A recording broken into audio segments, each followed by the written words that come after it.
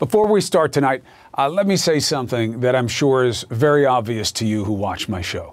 And thank you for that. You're straight with me, I'll be straight with you. Obviously, I'm aware of what's going on with my brother. And obviously, I cannot cover it because he is my brother. Now, of course, CNN has to cover it. They have covered it extensively, and they will continue to do so.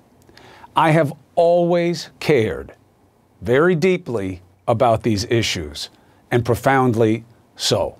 I just wanted to tell you that.